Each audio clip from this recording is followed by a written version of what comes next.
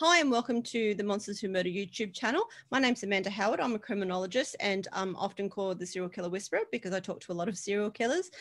This is actually in association with our podcast called Monsters Who Murder, but this is actually going to be more about the case files as well as looking at body language and other psychological features of serial killers as well as mass murderers and other violent criminals. If you haven't been here before, welcome. If you have been here before, well, then you know what I do and you know how I do it. So stay tuned. Today, we're actually looking at the body language of Ed Kemper. I'm going to grab a couple of different interviews from a couple of different places on YouTube and just go through them and just sort of show you the different tics and mannerisms of a serial killer. So let's get started. So Kemper is about to enter for an interview. This is from 1991. This is raw footage, so there's a lot of outtakes and everything, which is often better to see rather than the formalized edits and cuts that we see on television. So let's have a look.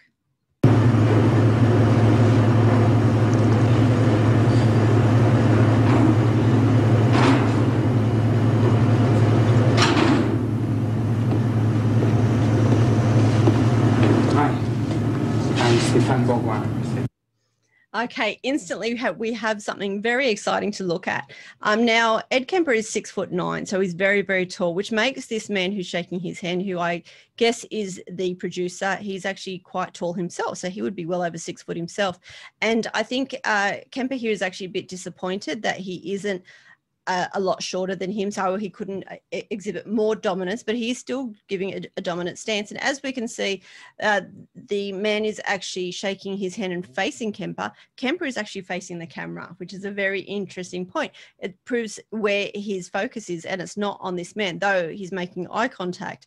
It's more about the dominance and the way he's able to actually take control of the scene.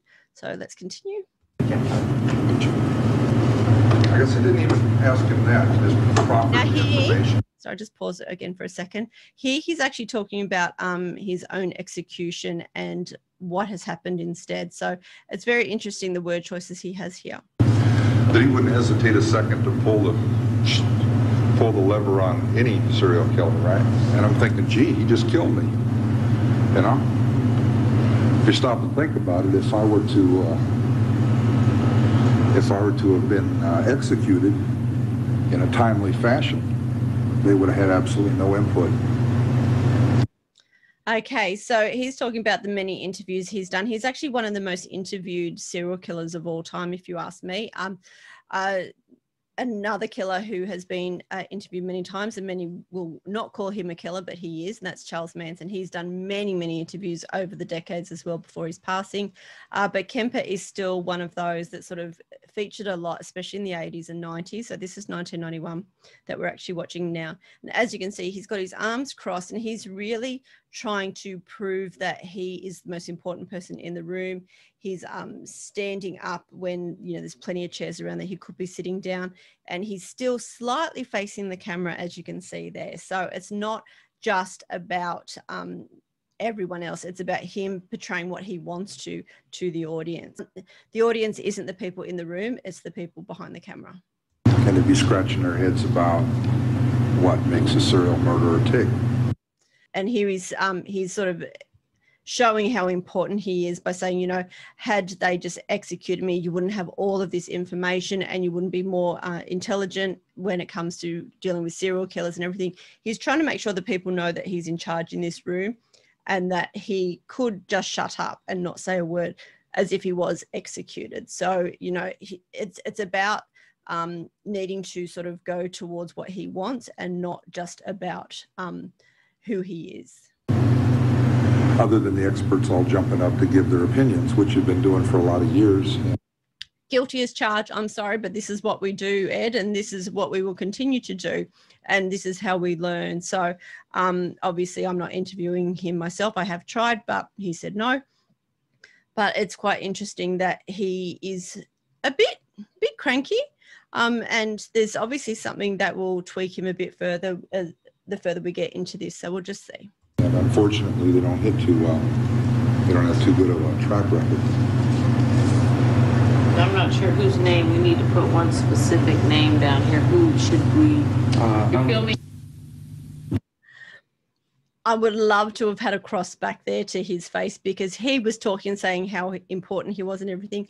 And the woman at the table didn't even look up, and she was more talking about how to fill in the forms than anything else. He would have been pissed there, and we don't actually have that, but we will continue. Them would include serial killer, obviously. Yeah, but obviously very few of them could if there's Yes. only 35 serial killers. No, they're talking about close to 100 right now. I was saying that 10 years ago. That wasn't John Because Douglas, actually. you also have to include, no, I'm saying and his cohorts. Yeah. They were saying as a unit. The PSU was saying. And Again, this is what you call resume stacking. So he's sort of talking about that whoever these people are that are interviewing him, they aren't as important as the people that he has talked to, which is the BSU, which is the Behavioral Science Unit at the FBI, which is what Mindhunter is based on, all of that. So he's saying, you know, if the smartest minds try to interview me, I don't know what you think you're going to get out of me, because I've done all of this before. And I'm far too important to actually sort of give you the good stuff when I've given it to other people. having come from that genre, in the having been locked up and through the dregs, and knowing some of those characters and watching how easy it was for me to stumble into what I did. I didn't go into it pre-planned or anything, but I couldn't believe that that was a unique act. Now, this is like they haven't even started the formal interview yet, and he's still standing up and he's already giving dialogue. So he's already setting the scene for what he wants to talk about. As you can see, he touched his chin a fair bit. That's just sort of, you know, an aggressive stance. Women are more likely to grab their necks as a submissive stance.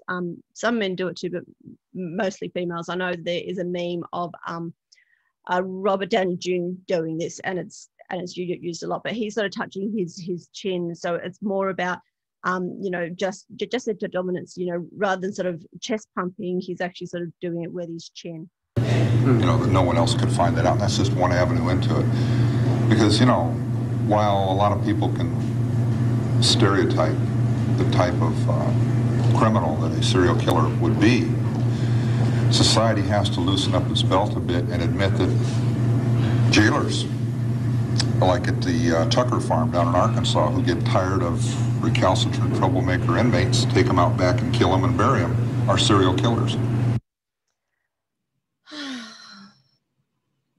And this harks back to that very basic of arguments, you know, that politicians are serial killers and army sergeants and all of this. So he's talking about some of the jails that actually do execute quicker than others. He's on this theme of, you're lucky you get to talk to me because I haven't been executed yet, and he's not going to be executed. And so there's more of that. He's actually, on a side note, he's actually been up for parole a few times. He's been refused each time, but it is something that has come up a few times. But this is, you know, 30 years ago that he filmed this. Different motive.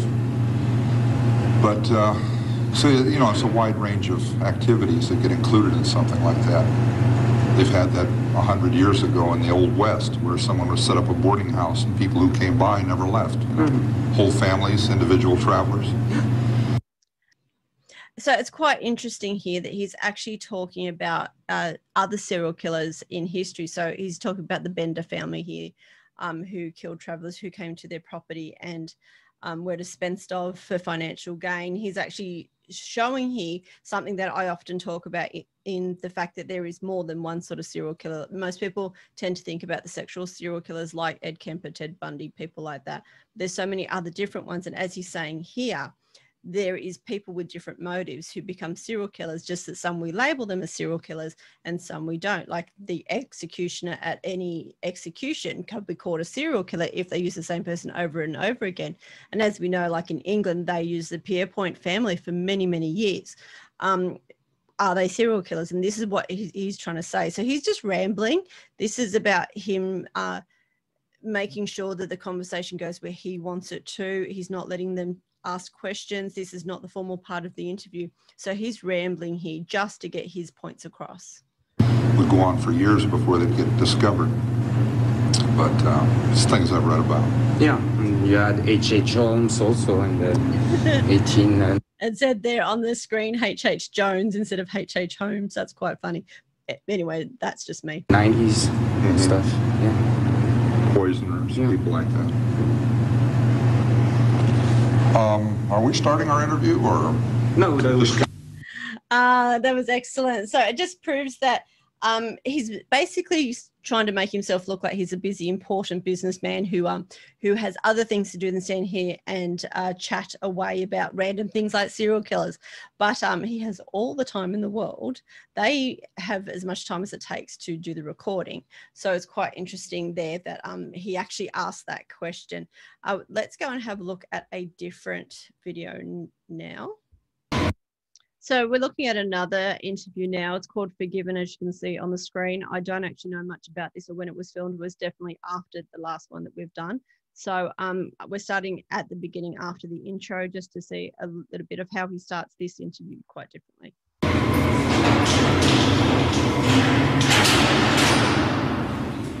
Thank you, Ed, for talking with us today.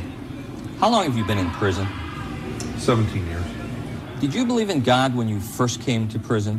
When I first came to prison, I had been a baptized Christian, a fundamentalist Protestant Christian on the streets some years before. And I got caught up in a lot of trinkets, a lot of flashy things. As you can see, he's a bit different here because of the reason for his story. So the last one was about him being a serial killer. Now this is about Ed the Christian. So this is going to be fun. I'm not going to go on forever and ever with this one, I promise. Those that don't know, I have a very bitter view about serial killers and finding Jesus. So we will just see what happens here, and we'll just play a bit of this now. Involvements that were not Christian, that were not wholesome. And I completely fell away from my faith and from my devotion to Christ. See how he blinks when he says Christ. So he's not comfortable doing this. This is a very different way for him to talk. I'm not quite sure when this was. I thought it was after the other one, but I could be wrong there because the camera looked a bit dodgy at the start. But that's a professional term. But anyway, this is straight to camera, straight down the lens. So the last one was he was sort of in charge, and this is more about pray for me and hopefully I find Jesus and I get to go to heaven. So you're going to see a more pious person this time, not the boastful, I'm a serial killer, everyone's a serial killer, we just don't give them different labels. When I came to prison, there was a lot of distraction in here too, but also there was a lot of time to contemplate, a lot of time to think about all the damage that had happened to me and people around me. A lot of damage happened to him. So he's now the victim in all of this, and that this is a very noisy place to be when he just wants the quiet and seclusion that he rightly deserves, apparently. So he is trying very hard to come across as a very good Christian boy here. He's trying to search for the words, and he's highly intelligent, but he's trying to search for the words he needs to say to put it into the right context, because as you can see, we've now got the pleading eyes, the glasses are gone, so we're not getting the glare back from his glasses that would have happened had he decided to wear them. So he's very clean shaven, as you can see, and he just sort of is really trying to look humble. Look at his forehead, it's completely smooth, so it's not raised eyebrows, it's not piercing stare. He's actually trying to make his eyes look a bit more doe-eyed rather than, you know, the intense stare that he often does have. Because of my attitude, because of life out there, distractions out there, and not facing up to some real problems I needed to deal with. We have to also remember too that this is a man that even at 15 and 19, when he was still in custody, that he actually was able to learn the right things to say and the way to beat all of the psychological tests and everything. So he knows here how to do this in the exact same way. He's just been asked now how he is today compared to the serial killer he was who went to prison. So let's see his answer. It's possible for people to be more relaxed with me than with some other people. It might well be thought to be an uptight situation. I'm a very large person, 6'9", weigh about 350 pounds. And you would think someone that large is going to be prone toward violence and aggression and over. No, not at all. So he's actually trying to stereotype now. And he's actually said in his confessions and everything that women felt comfortable and easy around him because he was like that big protective teddy bear kind of persona. So he's actually trying to make it look like now that people misjudge him purely because of his size, when in fact he has said previously that it is because of his size that people felt safe. Bearing personality. And I'm working toward quite the opposite. So I would say the difference between 16, 17 years ago, where I was considered friendly, an easygoing person, that was a facade. Now it's real. I'm just going to play that again. Just have a listen to this. Overbearing personality. And I'm working toward quite the opposite. So I would say the difference between 16, 17 years ago, where I was considered friendly, an easygoing person, that was a facade. Now it's real. Of course, so he found God and now he's a kind and gentle person. The fact that he raped and murdered women means absolutely nothing to him. So he's a converted boy. He's done. He's ready to have Jesus in his heart, and he's ready to go out on the streets because now he means it. Now he's going to be a nice person that he wasn't before. Are you concerned about what people on the street think of you? People on the streets that could be of great benefit to the... Did you see that? So he wants to sound really lovely and caring here, but he is fuming at the noise that's going on. Watch him breathe through his nose quite heavily. So, yeah, this is good. About what people on the street think of you. People on the streets that could be of great benefit to the... See it? He is agitated. He's just rocked from side to side. He's just clasped his mouth together. He's biting his lip. He wants to scream out to the people behind him to shut the F up, but he knows that he can't. So he is really trying to portray this image, and the jail behind him is how it normally is, and he's not happy.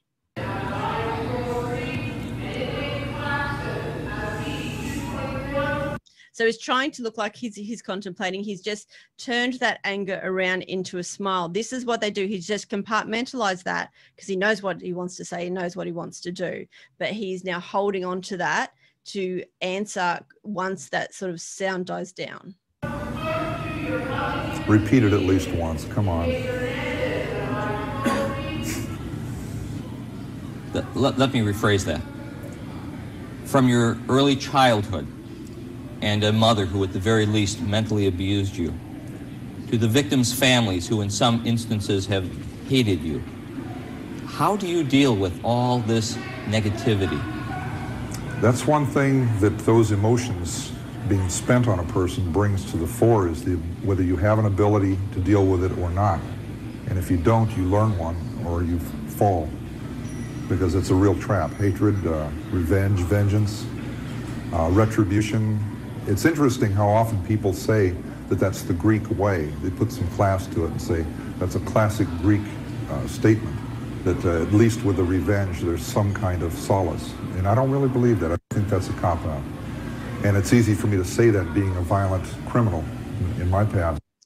See all this blinking? So throughout this a moment ago, he didn't blink at all. And then once he started to talk about the criminality of his life, he actually starts to blink quite a lot. Let's watch that again.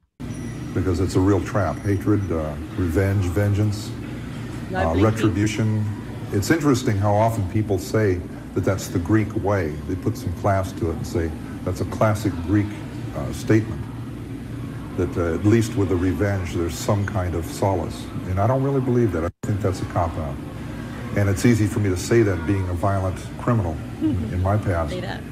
But I haven't had to deal with feelings directly related to murder, to retribution, to forgiveness in all of my life until I became this, until I lived this for 17 solid years. In fact, and what he means is this is a prisoner. So, you know, he's talking about stoicism and, you know, the Spartan way of life. It wasn't the Greek way of life, but anyway, we will continue. And he's saying that it's being, because he's been in prison, that he's actually found his true self.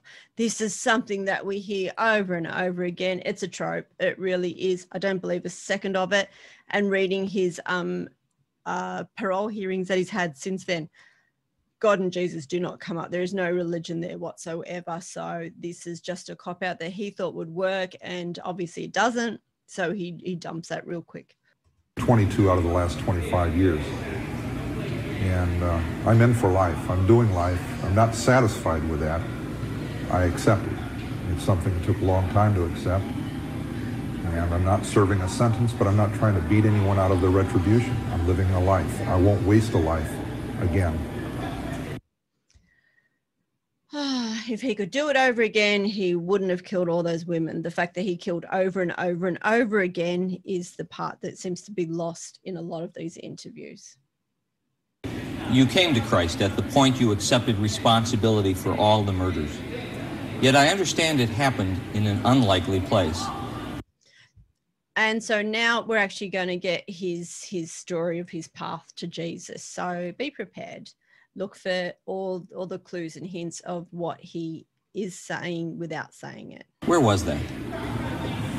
In the hole. Did we see that again? Did you see that tense mouth? Watch. In an Doing time in the lockup. Where was that? See it? And it happened in an unlikely place.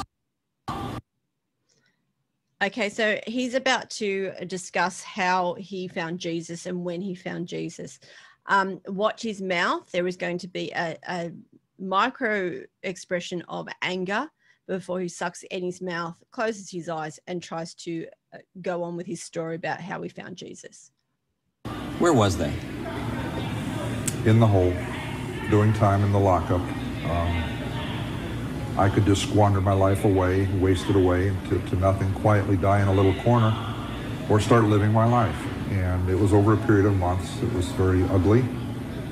It's the worst place I've ever lived in my life, and it's the best place I've ever lived, because during that 3 years there, I came to grips with myself, with my feelings, with who I was. I became a human being for the first time in my life. Do you think he believed that? He actually closed his eyes when he said human being. He doesn't consider himself a human being. He believes that he's a monster. Instead of a caricature. What would your life be like without Jesus Christ?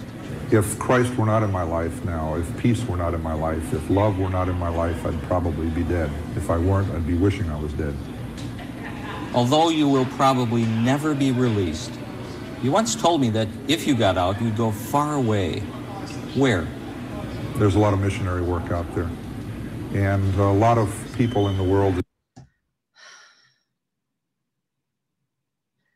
This is what you don't get to see on the podcast is my frustration at the bullshit. So let's just go back again, that he's going to go out there and do missionary work. Don't know Christ and won't know Christ unless people lay down the comforts and the fun things, the fast cars, the nifty watches, and the cute girlfriends and the telephones, and go somewhere where the mosquitoes are as big as hummingbirds and the alligators bite, and share the word and share the peace, and ask them to exchange ritual and tradition and history for something that works with other peoples.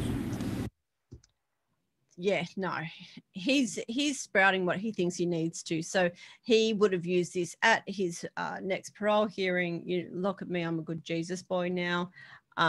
It's all fantasy, and even he can't stop himself from trying to hide the lies, because he knows that he doesn't believe a word of what he's saying. But obviously this is for a religious channel, and so he thought that, you know, look at what I've done with my life. I'm trying to turn it around. I want to get out of jail and go and do missionary work. Yeah, right. So anyway, we will stop this one here because I have enough religion for the day, and we'll go and check out another one. So let's see what else we got. So this is another interview with Ed Kemper. I don't know the age of this one yet, but we will see what we've got. I altered, well, they weren't really spontaneous. I altered how I approached these young ladies from the point of capture from the first time. What I had wanted to do was to secure them and to suffocate them with plastic bags over their heads.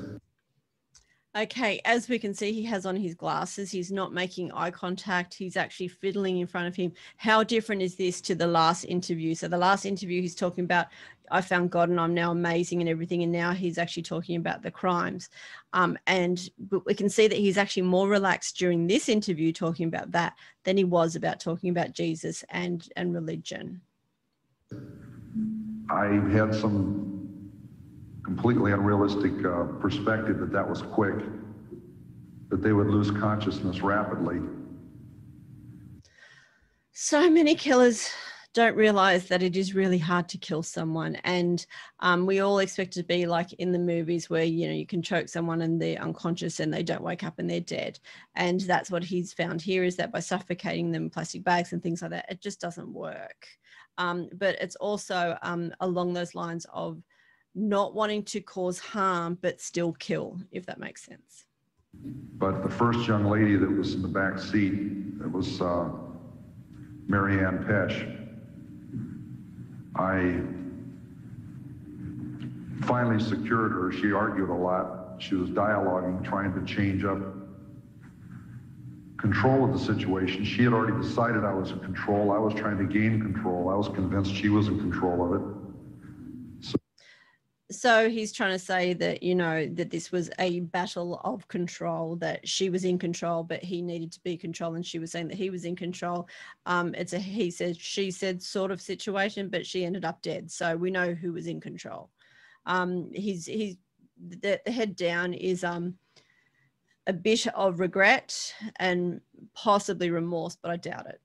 So for about 20 minutes, we were arguing back and forth over what was going to happen. And I was trying to keep it away from what was intended, which was murder. And I decided at that time I wasn't going to tell anyone I was going to rape them. I didn't say that at the time, but I left that wide open as the avenue that it's going to be a sexual release. And it's amazing doing BTK on the podcast, where actually he talks about release as well. They use these different terms instead of, you know, I need to get my rocks off or something more colloquial. He just likes to sort of use these random words instead of, and it's something that a lot of serial killers seem to do. And it's and with the ones that I've interviewed over the years, very few of them swear, very few of them are anything but polite. And it's because they try and show this because they don't want you to see the monster. If you see the monster, you're done for. So they don't show that unless they know that what they're going to do is going to happen. And that got them very distressed, and it was obvious to me that if I was going to pursue what I was doing, that distress had to stop. So I went into unfortunately, more effective behavior of letting them help me. I let more of my personality come out, and I was suicidal, very disturbed, grasping out at someone. I had abducted them, and Now, he brings up a very important point here, and it's actually quite interesting. It's something that I've noticed that most females do, and this isn't a sexist thing, but we are raised to say sorry. We are raised to not offend. And what happens is, like he's done here, where he's changed the dialogue and sort of said, oh, I just need someone to talk to. A woman is not going to go, well, get lost. I have better things to do with my time. It'll be, oh, I'm so sorry, you know. And we put on that caring cap, basically. We actually feel like that we need to help someone who's in crisis, and we don't realize that it's at our own detriment sometimes. So many times people will come to you and say, you know, and just blurt something out of you that can offend you. And your instant response is, oh, I'm sorry, you know, like I didn't realize that happened. We apologize way too much. And he learned that by playing women at their own game, essentially, that he was going to win, because women it's inbred, and I stop myself from saying sorry so often because I'm trying to teach my children that you don't have to be sorry for someone else's effect. So it is important that this is something that we learn. You know, women have been abducted purely because they didn't want to offend the guy when they had no interest. That then, you know, some of them get raped and murdered. It's not every person I know, and this is a very, very broad generalization.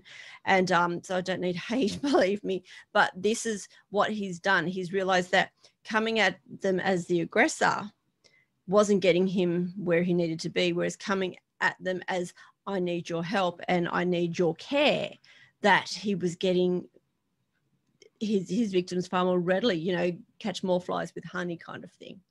I wasn't going to let them out of the car because I was tired of people walking away from me. So some of that was very true, but I manipulated that to allow them to help me to the point of resolving their behavior. Okay, scratching of the head. It's usually towards the back of the neck, but that was almost close. He's agitated by talking about this. That is something that happens. So, but basically, you know, it's like someone walking over your grave. Scratching the back of your neck means you're irritated. So we'll just go back and see that again. To help me to the point of resolving their behavior until we got to a place where they could be killed. And that is, I have the biggest problem with that on a guilt basis, because obviously that entailed unusual trust between the captor or the perpetrator and the victim of the crime. Yeah, exactly. At one point, in fact, on the fourth victim of the crime. And it was also the development of the passion. If I was drove, they died. Like the last two victims. I was so pissed I'd have killed anybody that got in the car. But there was times I drove a woman and her son clear up into Oregon, crossed over to the coast highway and drove back down. And like 8:30, 9 o'clock at night, fog, misty highway, and I'm driving along, there's not a car near me. It's totally alien county. This is way up around Eureka or something. And here's these two probably high school girls. They looked up to be 17 or 18 years old. They're hitching the first ride into town because they've snuck off the farm. They've gone the half a mile or so out to the road, and they're going to hit on into town, have a good time, and sneak back. It was obvious because they were grabbing the first ride they could get. And here I've been fighting my inner impulses to not go off on this woman and her 12-year-old son who's hitchhiking clear back to Seattle, right? And I'm struggling with these feelings. I don't want to do it. Man, you ought to do it anyway. You're weak. You're a punk. I don't want to do it. We've gone back to the 1991 interview here. Now, he's talking about the selection of victims, and he's basically blaming them. So, you know, that he has this inner dialogue, and so many killers talk about their inner dialogue. And a lot of us do have that. Doesn't make you a serial killer, I promise. But what he's doing here is saying that people do stupid things, and so they deserve to be killed. They deserve to be picked up by a serial killer. But he's saying, you know, look at the goodness I have in me because I didn't kill them. All day long I'm doing this. And by the time I'm coming back down that highway, I'm exhausted. I'm saying, oh, whoa, and I'm driving along just to get home. And here's a perfect situation. I cannot get busted. It exceeds the criterion of picking someone up and not getting caught. No one knows me in the county. No one's seen me going through it, right? It's a fog shroud at night. Nobody could even see me if their home was in view. And I don't know them. I picked them up. We drove into town about 2 miles, 3 miles. I dropped them off. I got some gas and kept right on going. I was not in a proper state of mind to do something like that. So I know a good man because I didn't kill those 2 people. Don't worry about the other 8. That's fine, but I didn't kill these 2. You know, and he's very emotive here. We see him at other times and he's actually quite still, but here is him showing exasperation at the fact that, you know, he didn't kill everyone. So, you know, there has to be some good in me, rather than it's because if you keep killing people all the time, it takes a psychological toll. And he wasn't, as he said, in the right frame to do this. It blew me away. I couldn't believe it. It was like it was handed to me on a platter. It scared the hell out of me. I couldn't do it. I had everything I needed. And to go back to your first... Again, so about the selection and the preparation. If I was selecting and preparing and everything was all set, that's it. I got them. but I didn't. They're not dead. That, I show that as an example of many times that kind of thing happened. All of a sudden, somebody shows up out of nowhere. I pick them up, take them where they're going, but I didn't do nothing to them because it was, the mindset was all wrong. The only time people got killed was when she and I was fighting like cats and dogs, and I couldn't deal with it. I couldn't vent it any other way. Okay, so now it's his mother's fault. Yes, he was psychologically abused by his mother, who was a religious fanatic, which is quite interesting that he found God that way. But this is something that does come up, that it's usually when there is life stresses for these serial killers that they do act out. So it's interesting, had they kept a very detailed diary of when they attacked and what was happening in their home life, we would see this again and again, that some killers actually just go out because they need to blow off steam. And the way they blow off steam is killing someone and destroying something because they can't destroy the focus of their anger and their issues. And the fact that he rubbed his eyes there, I mean, this proves that he's really staring down the barrel. He's not blinking. He's actually quite focused on what he has to say. And, you know, it's all about everyone else is to blame but him. So these young girls are blamed because they went out and just picked up the first ride they can. He was killing because his mother was being mean to him and he had no other outlet for it. I mean, he could have taken up cricket, you know. But anyway. I look back on it, and I'm not saying I'm right or wrong. I'm just saying I'm looking back on it and saying, I think they were surrogates. I was killing her, not them. I was attacking her station. I was attacking her stance in that university setting. Also, I hated the university for what it was doing to her. She worked her butt off. They took every bit of it. Oh. Always with a reason, always, you know, there's all of this that's going on, and this is why I did it. I hated the university, so I attacked university girls. I hated the university because it affected my mother. I hated my mother because she was being abusive to me. It's this cycle, and they try and force that sort of sense of what's going on and how they feel about it to actually create a reasoning that sounds pretty standard to them, but to the rest of us, it's like, that's not an excuse to go out and kill people. We all have fights with our parents. There's many abusive parents out there that whose children don't become serial killers. So, you know, it's not an excuse. Oh yeah, we love that. Okay, here's some more. You want some more authority? You want some more responsibility? Here. It was eating her up. She went into that job sober. She came out of the job damn near canned because she went to work drunk one day. She couldn't cope with it, and it was destroying her a little at a time. She needed help, but if you told her she needed a if I told her she needed a mental hospital, if my little sister told her she needed a mental hospital or a dry out program, it peeled our skin for us. We did not mess with that woman. My little sister was cheating on her husband when my mother was murdered. If she had known my little sister was doing that, she probably would have been out of the family. So his little sister was cheating on her husband when their mother was murdered. He killed his mother. Like, he just made that distance happen, that he didn't kill her. So not my sister was cheating on her husband when I killed mum. No, it's when mum was murdered. So, you know, it's just they distance themselves. And though he's talking about the other victims saying, you know, I could have killed those girls that got into my car. Now when he's talking about his most focused victim being his mother, he actually made it a very distant, and it was very different to how he talked about the other victims. That was totally outrageous to her Victorian mores as she grew up. These twisted Victorian bullshit ideals that her mother laid on her as a kid and twisted her life with. And then she tried to run that shit on my dad. You said you had a lot of sympathy and empathy towards Marianne Pesek when you talked to her, but isn't that strange to say that after you had killed her in such a brutal fashion? There was a draw. There was a draw to the young lady. It was haunting. I'm not saying I had compassion toward her when I talked to her. I tried to remember what we talked about. And in fact, I think what I said about her is that she epitomized what really drove me. She was a haughty young lady. She's kind of stuck up, distant. I look back on it and I see a girl that was not. So I hope that you liked that. This is just a taste of what we're going to be doing. I just wanted to have a play around, see if this works. if the dual screen works, if the lighting works, if all of that works. So you, the people in our MWM group on Facebook, which I will leave details below as well, actually got to vote, and they wanted to see Kemper done first. This is, as I said, just a trial, and I know that there is a request for a deep dive on Kemper to be done, so we may do that in the future.